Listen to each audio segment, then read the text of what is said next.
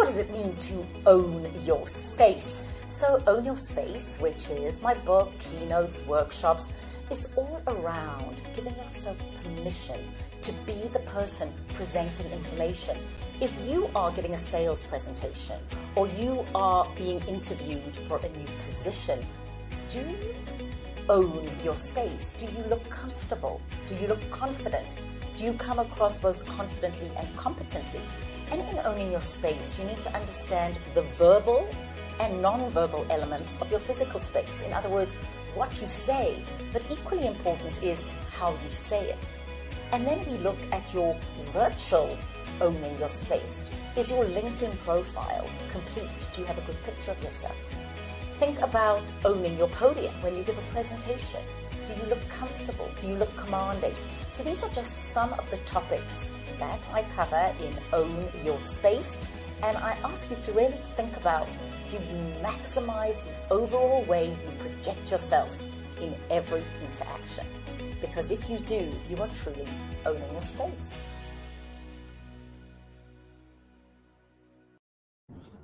So when you think of owning your space, or presenting information well, or connecting well with others, or owning your headspace, your physical space, your interpersonal space, your social space, you might refer to these as soft skills. But these really are hardcore competencies. When we look at competencies that allow you, your teams, you as a leader, as a manager, as an employee, to connect with your customers, your clients, your patients, whoever they are we employing all of these skills to really connect? And over the last couple of weeks, I've been doing a lot of virtual presenting. I'm very excited. I'm going to be going to the Institute of Nuclear Power on Monday and actually doing an in-person presentation. But yes, like you, most of my interactions have been virtual. And the reality is that virtual connection requires greater deliberation. It requires us being more intentional. And what I'm seeing amongst managers is that there's often a disconnect between me as the manager, my employee. Am I really making the most and creating productive virtual and soon to be hybrid teams? And these are just some of the things we're all looking at now. So wherever you're at in your career right now, I want you to really ask yourself, are you mastering your communication skills? Are you owning your space?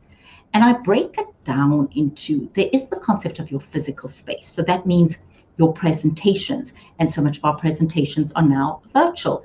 So just a reminder to everybody, we want to always look into the camera. That is synonymous with talking and connecting with somebody. The importance of doing that cannot be overlooked. If you're presenting information, there are ways and places that you can place your notes so that while you're glancing down at your notes, you still go back and look at your camera. Or if you look away from your camera for a specific reason, either you have another screen or you are pointing something out, let the person that you are connecting with know, or let your audience know. So that's elementary now. We know that we want to connect. Something as simple as your lighting. In a virtual world, can we see you? Can we see your face? Can we see your eyes? I'm still seeing people who are backlit. And when you're backlit, you can often look like a cardboard cutout. Famously, I say you can look like you're in the witness protection program. We want to see you.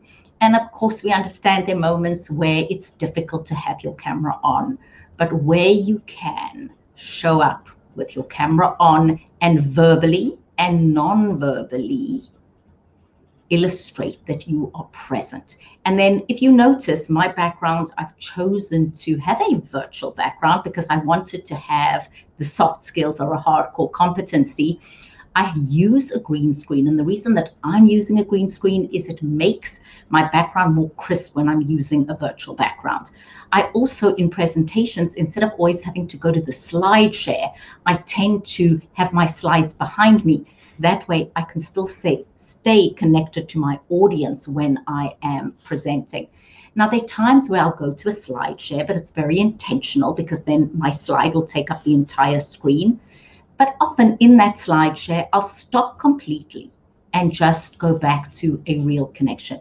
So these are the kind of skills I'm hoping that you'll all acquire as we continue to navigate volatile, uncertain, complex, ambiguous work environments. And these are things that can make such a difference in making the people or person that you are talking to feel connected. So that's your physical presence. And then your interpersonal presence. Sometimes we just overlook the fact that we're speaking to different personality styles. We're often speaking to people from around the world. People have different styles, different ways of interacting. And are we taking the time to tune in and ask the right questions? If you haven't seen it, I urge you to watch an interview I did with the author of Build Your Cultural Agility and Cultural Agility, Paula Calagieri.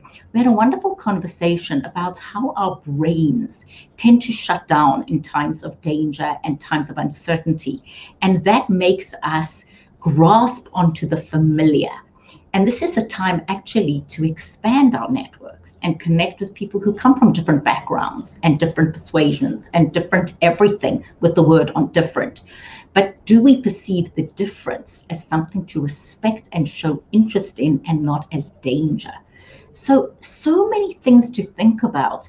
Then there is our social presence, our ability to network and build relationships. And do we master that? And do we connect with people on that level? And then there's our virtual presence, which has become all pervasive. But when I say virtual presence, it also means how do you show up in your LinkedIn profile and your Facebook? And are you using these platforms to reinforce and endorse others? I belong to a wonderful mastermind group, and I have to say to all of you, to Todd Churches and to Elaine and to Kim and to Peter Winnick and Bill Sherman and Klaus Rausted and JD Gerbschein and oh my gosh, there are too many to mention now, Ilya Gorgoris and Coach Con, and indeed all of you. I wish I had a list in front of me. But to my mastermind group, very, very good at endorsing others. Verity, thank you. But just always commenting constructively on a post and engaging. So when I speak about soft skills being a hardcore competency, it's really all around communication mastery, self-awareness mastery, the things that make day-to-day interactions so much more valuable. So please join me, either set up a meeting on my website, nadiaspeaks.com. I do have monthly power hours. I've been speaking extensively about the need for each and every person to master these skills, these so-called soft skills, which are so critical in the overall career success of an individual, a team, an organization, productivity. So just some thoughts for this Thursday, and I'm delighted because I'll be doing another interview on Saturday morning. I'm talking to Diane Bogino, and we're actually talking about assessments and the part that assessments play in creating self-awareness with our teams. So continue to join me. I'm Nadia Bilchik. Look forward to staying in touch, be it LinkedIn or Facebook or Clubhouse or just a good old phone call.